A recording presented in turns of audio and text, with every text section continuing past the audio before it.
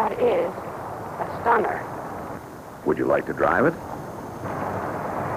Oh, I shouldn't. I should be in that kitchen right This is now. Mrs. Richard Poole of New Rochelle, test driving a Mustang 6.